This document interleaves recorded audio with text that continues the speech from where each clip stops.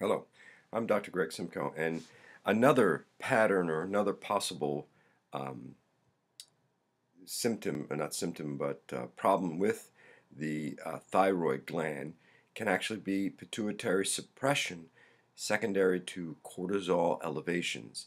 Now, the pituitary gland, again, is very sensitive to cortisol. Cortisol is produced by your adrenal glands, and adrenal glands, if you're under a great deal of stress or chronic stress, can actually cause elevations in cortisol levels, which cause a suppression in the pituitary gland, which one would effectively reduce the amount of thyroid stimulating hormone being released by the pituitary gland.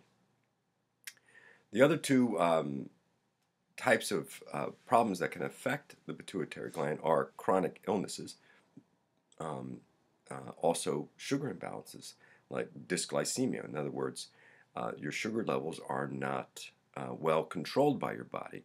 Either you have something called hypoglycemia, which means you have too low blood sugar, or hypoglycemia, too high blood sugar.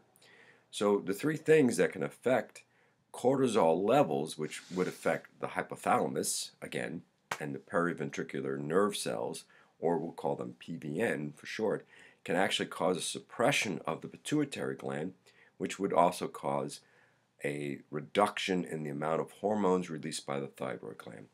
So you see, it's not just the thyroid gland we're worried about or should be worried about. It's actually the other levels, the hypothalamus, pituitary, and those types of things that can affect it. Bringing also in adrenal glands, chronic stress.